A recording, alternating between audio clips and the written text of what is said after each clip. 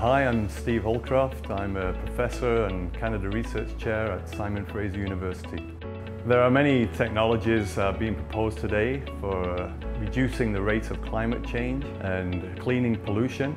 Most of these technologies require very highly caustic solutions and membranes that survive in highly caustic environments. We've developed membranes that allow ions to pass through them selectively so we can separate cations and anions.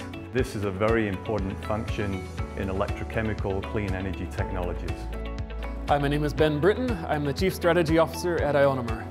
So in this project, SFU is doing the fundamental development work and initial upscale, and Ionomr works in partnership to develop this quickly for commercialization. Academia has all the good ideas in this field, and Professor Holdcroft is leading the world in the development of anion exchange membranes.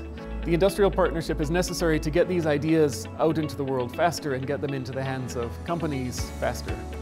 The BC Ignite funding will help us to devise ways of making the membranes cheaper, less expensive and more durable so that they can be commercialized for a global scale.